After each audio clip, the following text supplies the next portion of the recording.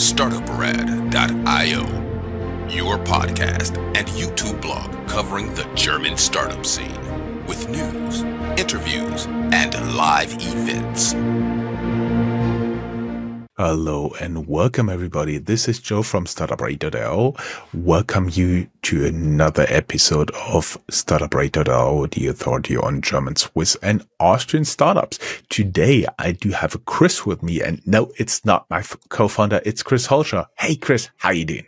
Hey Joe, good to be here. Thanks for having me. Totally my pleasure. Today we will be talking about analyst relations. But before we get into that, a little message from our partner. Did you know that on average, a blog post gets you way more traffic than a social media post? We have a special deal with moderniqs.com where Startuprad.io listeners can create 2 free SEO optimized blog posts per month for eternity. In less than a minute. You'll get 2 free posts for your blog each month, only when you use the link in the show notes. This is exclusive for our audience, and just click on the link in the show notes and use this to subscribe. If you go back and forth, you won't get the 2 pieces. Sorry, that done. Chris, we're talking about here analyst relations, but I have a financial services background, and what I had in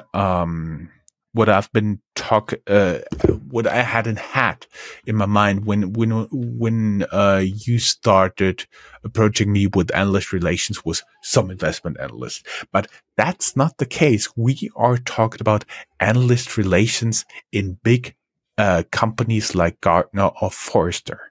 But before we get into that, how did you get this interesting and very unique job?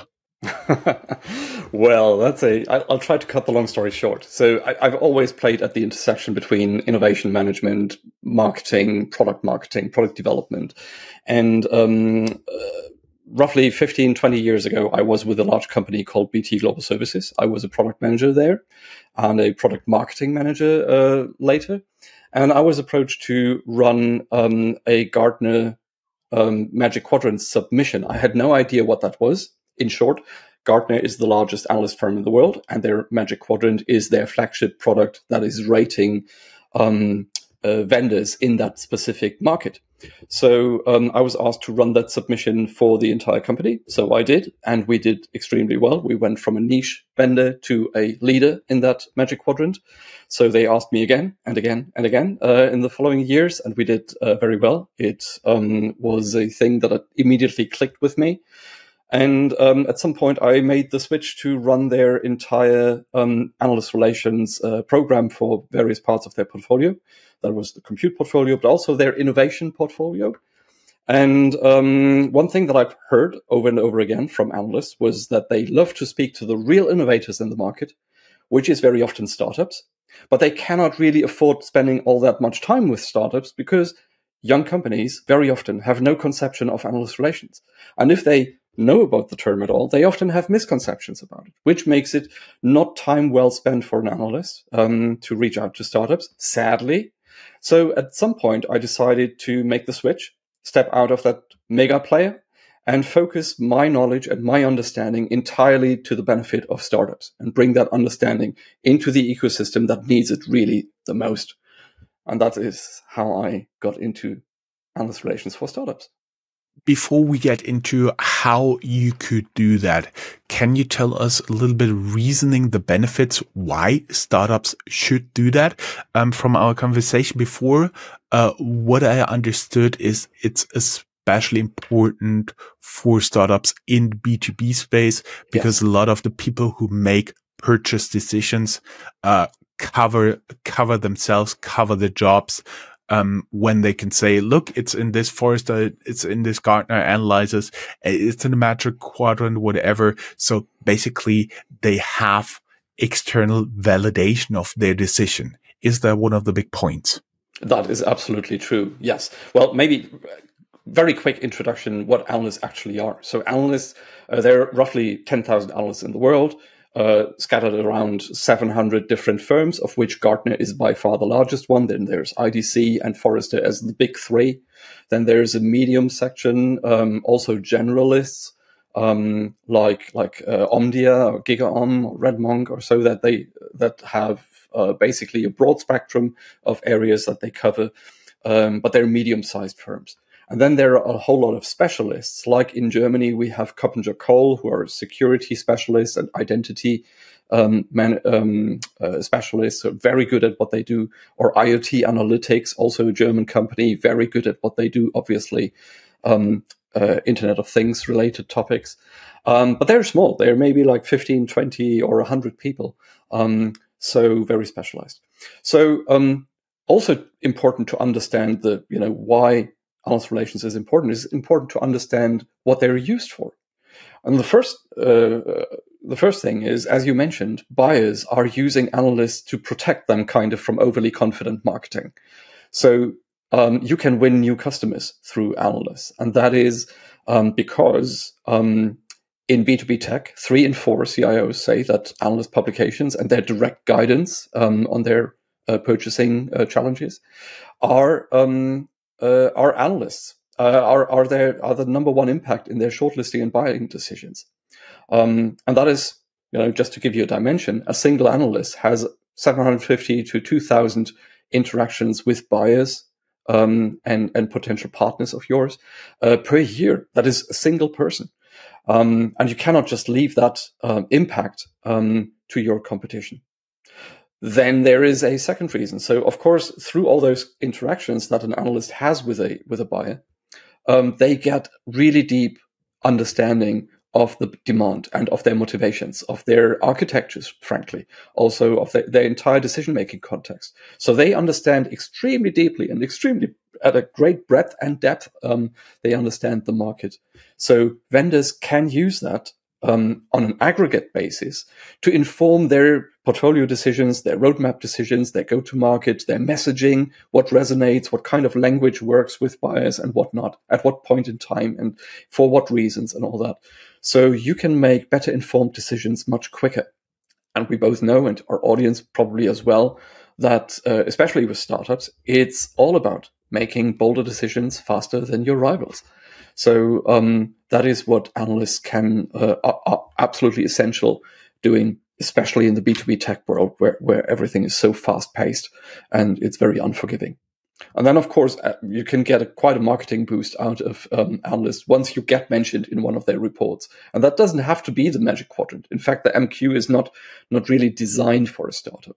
It can be a million other types of reports, like investor reports or innovation reports, technology reports, market reports, and so on. There's a plethora.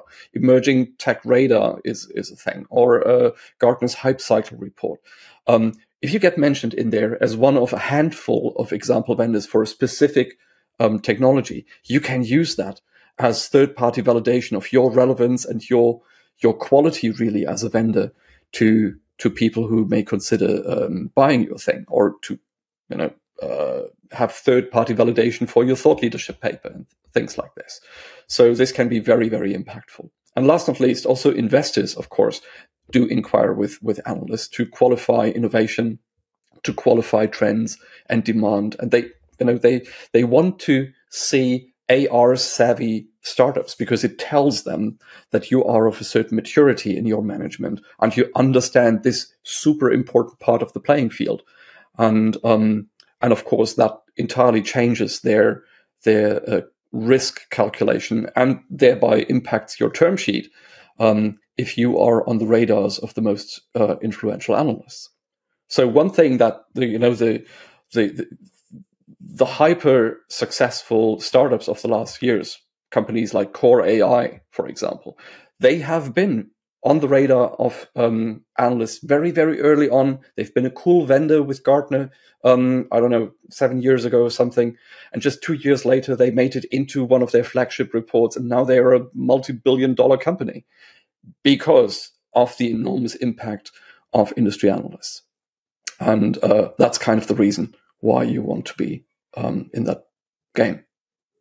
Sounds pretty much like a marketing boost or a marketing shortcut, a marketing hack to be in there, even though it's not as easy. Do step X, then do step Y. It's a little bit more complicated, but in general, you have a few steps you could do to approach an analyst. How would you prepare as a startup to get there? We may tell the audience that we are right now looking a little bit at a theoretical approach to do an analyst briefing to one of those big analysts and tell him or her what is so special about your product, what's so special about your company, why he should include you. Yes. Okay. Let me say one thing just before I answer your question, to handle the assumption that analyst relations is predominantly a marketing thing. Marketing is probably the most visible part of it. But I've done a lot of research myself together with the University of Edinburgh Business School, and we may get to that later, that the marketing section of analyst relations, the value that you're getting is only a fraction of the actual business value that you're getting. It's the most visible bit, but it's not the most strategic bit in many cases. So the most strategic bit is actually sharpening your product market fit, sharpening your go-to-market, accelerating your roadmap, making the right decisions, taking risk out of your journey, attracting better investment and all that. So that's all non-marketing bits of value, or even attracting and keeping the best talent in the world, as you can demonstrate in your hiring conversations, that you are working with the best informed brains in the market, and that they maybe even have access to all that research and all that data and insight. That can really set you apart from others, and it helps you attract and keep the best talent in the world. So it has a plethora of different values, and a good analyst relations specialist can help you get hold of all that value far beyond just the marketing bits of it. Although I agree the marketing bit is, of course, the most visible one. I mean, by nature, of course. Now, to answer your question, so what should you do as a step? Step one is you should make the strategic decision, first of all, to qualify, is this for me or not? So, analyst relations is not for everyone. Analyst relations is only relevant for real innovators. And innovator does not necessarily need to be just technology innovation. You can be an absolute Me Too product, but you can be hyper innovative on the way how you deliver it, or on your pricing, or on your service, or on your, you bring it to a new region in the world where it's not been available so far. So that can be an innovator as well. So, but understand, just doing the same as everybody else in the same way as everybody else, analyst relations will not be for you. And that is not to dismiss, that kind of business. It can be a very profitable business. It's just not of relevance for analysts. So you need to find out, are there analysts covering my thing? And is what I'm doing in the way that I'm doing it relevant enough for analysts to actually play with me? And I can help, or people like me can help startups qualify this very quickly, really. Now, step two would be to make the conscious decision to start analyst relations as early and as strategically as you can afford if you're in B2B tech, because it is of enormous impact to the success of companies in that field. In terms of startup maturity, when you do have a product market fit around Series A, when you're already looking at around €1 million annual recurring revenue, that would be the point when you would start it? No. That is what most VCs tend to, where they have an action item of analyst relations on their checklist. But in order to be able to tick that off, you need to engage much sooner, because especially in the United States, for example, doing analyst relations is a standard much earlier in the process. And if you ask analysts, and I've done that with the research that I've been doing, they are actually interested in working with startups much earlier, even while you define your minimal viable product, even when you're still in beta phase, even way before you have your first reference customers or so. So startups always assume they need to have a certain revenue, or they need to have reference customers, or they need to have a certain maturity. And analysts typically say, no. We want to hear from you before your pilot customers have started to mess with your ideas, because we want to understand your original thinking. because we are analysts. We're not, we're not influencers. We don't have an influencer proposition where you pay us money and then we say nice things about you. We are here to analyze, to understand, and to aggregate thinking. So they want to speak with you much, much sooner, and they're open to being reached out to very, very early, even in your concept phase. And you need that early engagement to build up, to use the time to build credibility, to build their confidence in your idea, in your delivery, in your completeness of vision, in your ability to execute, so that they can actually at some point be sure that when they recommend you to inquiring buyers, or inquiring partners or investors, that they are not recommending bullshit. So you need a certain time to build that confidence, and you should start that as early as possible. The cool thing is, doing briefings with analysts is always free. So there's no reason, to say you couldn't afford it, because you can start doing briefings very, very early on. Without spending $1 or €1 on it, or even a cent. Although briefings are typically a one-way street where your information goes to the analyst, if you do them well, you can even get some feedback for what you're telling them about, and that can be enormously valuable. One client of mine has received recommendations to just alter their proposition slightly and target specific personas at certain types of companies. And now they're getting literally hundreds of project requests from Amazon Web Services. So it's done, and it's a qualitative support that you're getting, and it is not always the same. It has a million different shapes, but it can be life-changing. So you should start very early and be very clear about how you do it. Now, once you've done that decision, the actual first step would be to identify the right analysts to speak to, because they're all different. As I said, there are 10,000 different analysts in the world, industry analysts in the world. Some are focusing on technologies, others are focusing on certain market segments, others are focusing on functions like marketing or finance or what have you. And most of them have a mix of all of this. And all of them have their different backgrounds and histories and research agendas. So you need to really figure out who's best positioned to be interested in what I do, and best positioned in terms of the companies that inquire with that analyst to be relevant for me. So that is step number one. Of course, that is quite difficult, and it's quite hard for someone who is not a professional in analyst relations to figure out that fit. And honestly, I wouldn't really know how to do that if I weren't in that space. So I would recommend go get yourself someone into your team who has an analyst relations background who can help you do that, or hire an external specialist to help you through that phase. And that doesn't take forever. It takes a few weeks or a couple of months, depending on how far you want to go. But it's time and money very well spent. This person also should help you to actually prepare and do the rebriefing.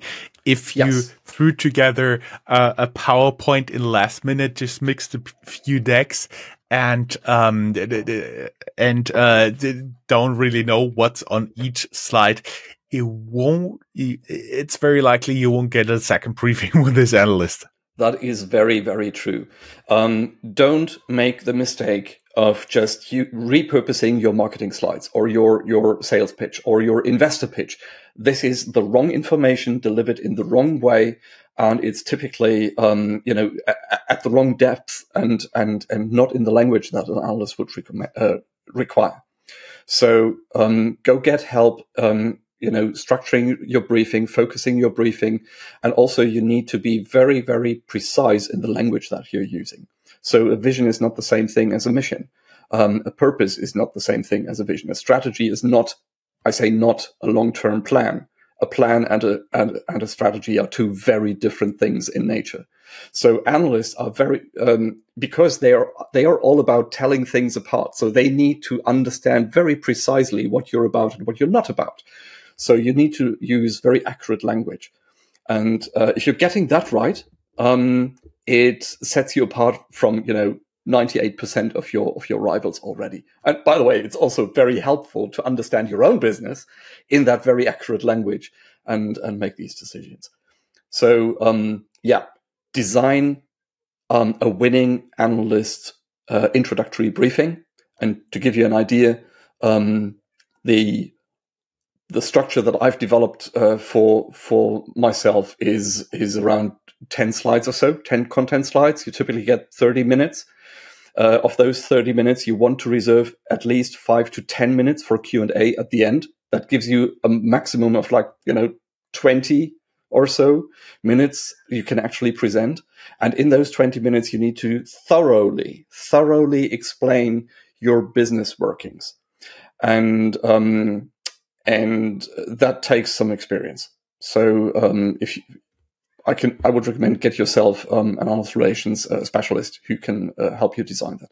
Once you've gotten the feedback from the analyst, ideally a feedback not like "thank you very much, don't call us, we call you." that would mean that would mean you haven't made the cut. But if you get a feedback like "that was very interesting, I would love to stay in touch. I would love to get a follow-up on this particular aspect. I would love to speak to one of your pilot customers or one of your, partners, or could we do an extra session on this particular aspect?" That tells you the analyst has made the decision to let you into their world of thinking. So that means you are in fact relevant to their end customers who are inquiring about the thing that you're offering. So that tells you it's a very thorough, a very reliable way of proving product market fit, because that analyst is so in-depth connected to your target audience and to the wider market in all sorts of ways, because they do nothing else every day. So that means you're in. So you're now on the radar of that analyst. The next challenge is to get from the radar onto the map, to stay in that picture. So you want the analyst to actually put you into one of their reports, into their publications of whichever shape or form, and that you will need to work on. The big dimensions are your completeness of vision and your ability to execute, and you need to demonstrate both over time through repeated briefings and through repeated interactions with that analyst, and proving to the analyst that you're working along your roadmap and you're following up on your promises, and you slowly, gradually build their confidence in your product, in your ability to deliver, in your strategy, in your ability to follow through and do the things that to execute the things that are in your strategy, and to build that confidence that at some point he or she is confident to recommend you, not just in direct conversations to people inquiring about the type of product that you bring to market, but also to put you into their innovation reports or their bigger thinking about market trends and predictions and things like that. So that would be the next phase, which then consists of 100 different actions that you will need to take and build this confidence. But I have to admit, with now around 20 plus minutes in recording, I do believe we have made already a pretty big moment for many founders out there. Just to have in mind that not magically some of those companies will have you appear in the report, but it's actually pretty tough work to get in there. You likely need a specialist. You likely need quite some time in order to get this done. It does cost some money. Do you have a pretty rough idea what happened to a few of your clients, what they are doing? I know it's not a one-on-one relation, very likely. I can give you a couple of examples. So most impressively, maybe when I worked with a company in the communication space, doing analyst relations right, so to say, to cut it short, suddenly led to 5 times more leads that they generated.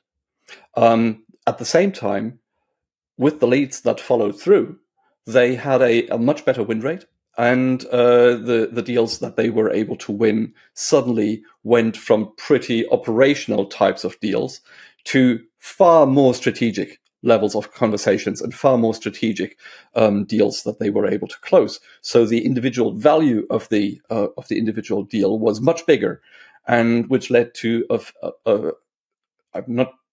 I hope I don't get this wrong. So they had 5 times the leads and 4 times the revenue that they generated compared to previously.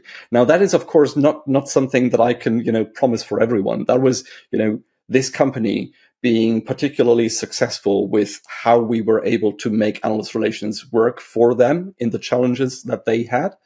So I'll give you another example.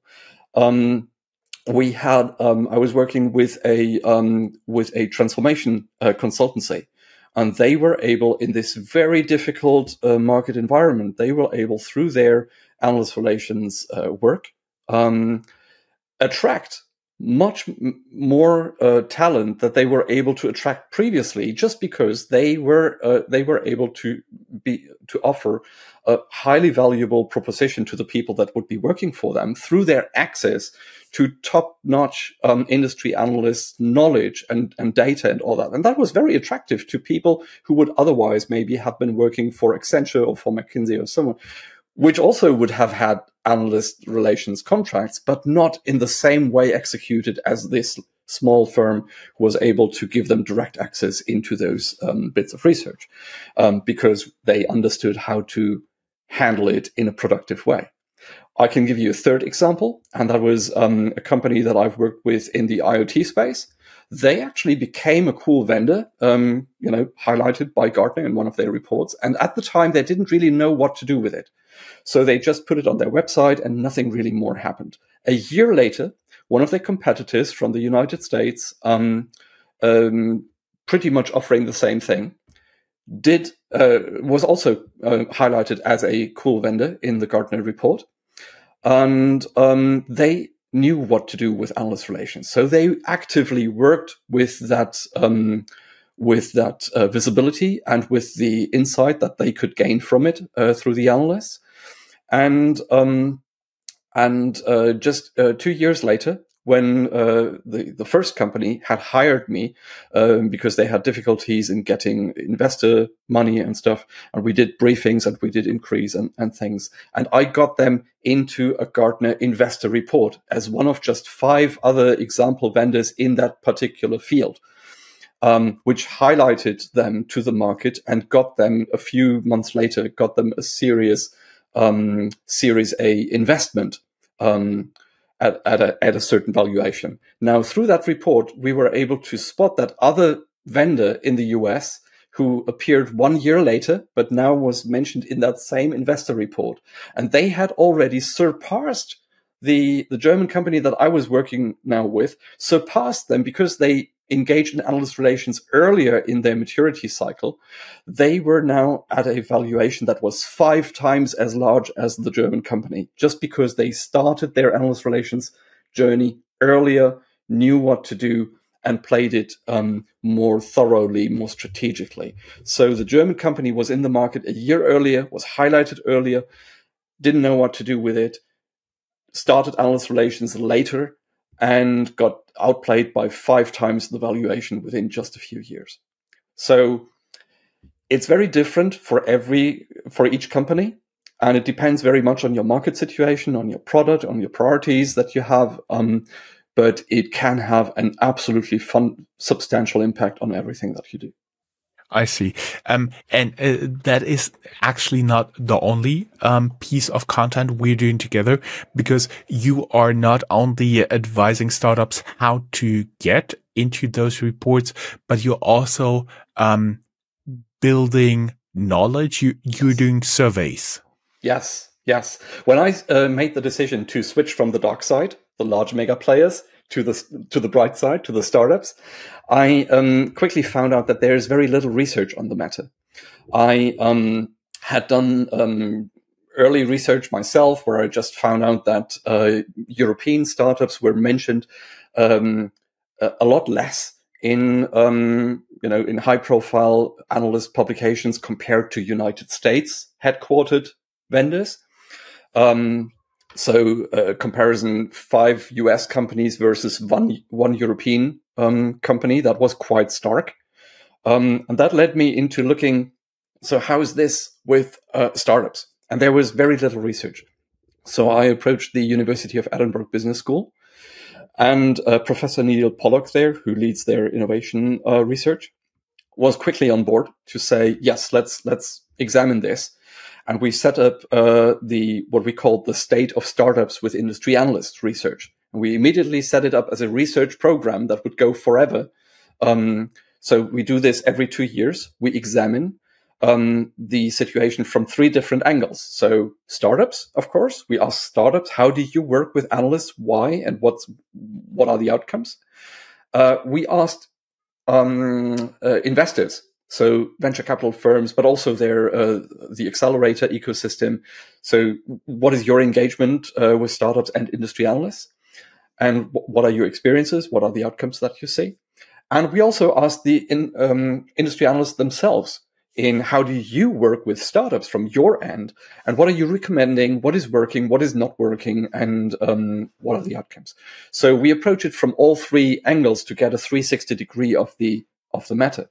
And we didn't only ask startups and VCs and so who already knew about analyst relations. We specifically also asked those players who had no conception at all about analyst relations. So we really get the 360 degrees of insight. And we had a couple of phenomenal findings there. So first of all, European startups have no idea of the type of value that they get. 73% of them think that analysts' exposure to buyers is rather low, where in reality, 79% of analysts speak to startups specifically to identify innovators that they can recommend to inquiring buyers. And I told you earlier that a single analyst has 1,000 to 2,000 buyer interactions every year. So that's huge.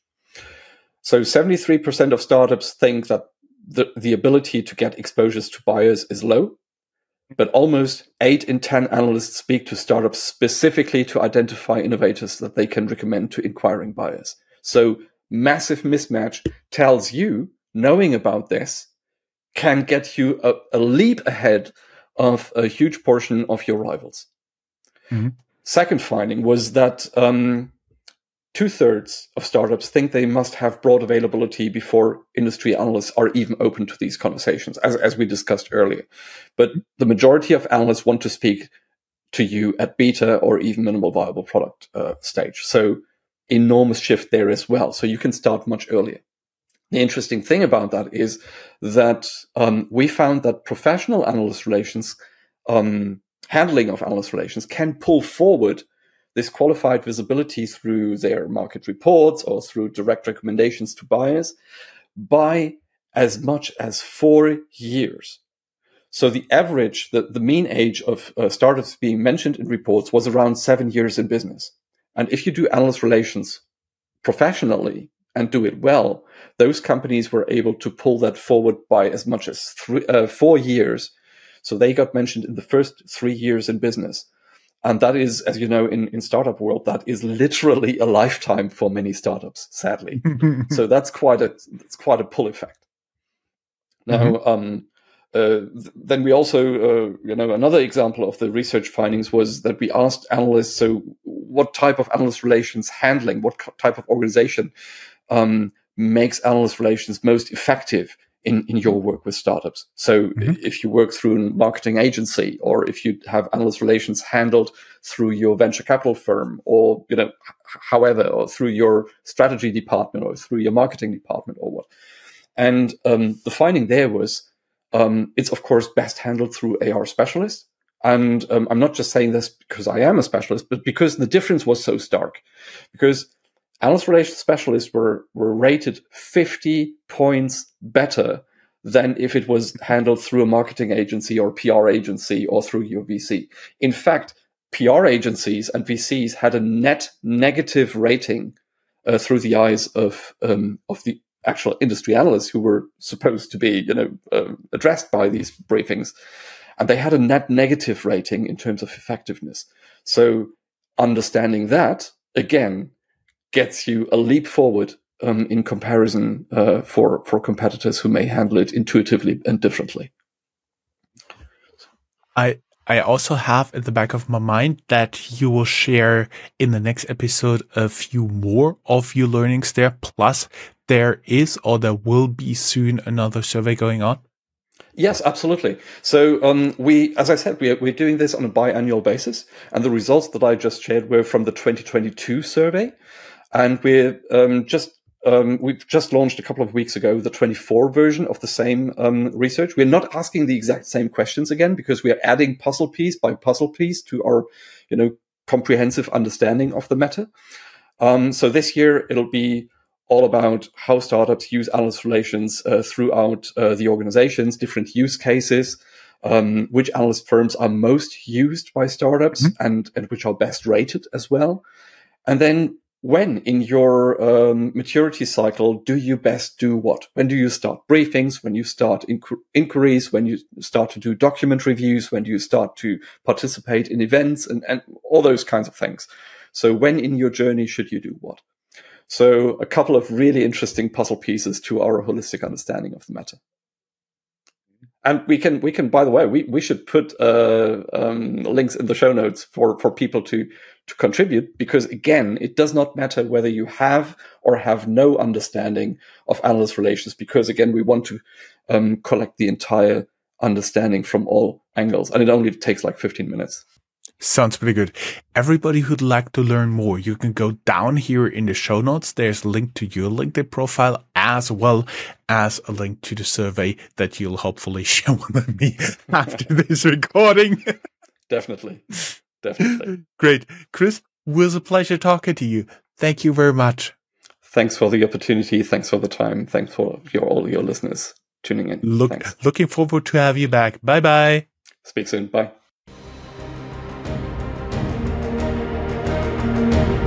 That's all, folks.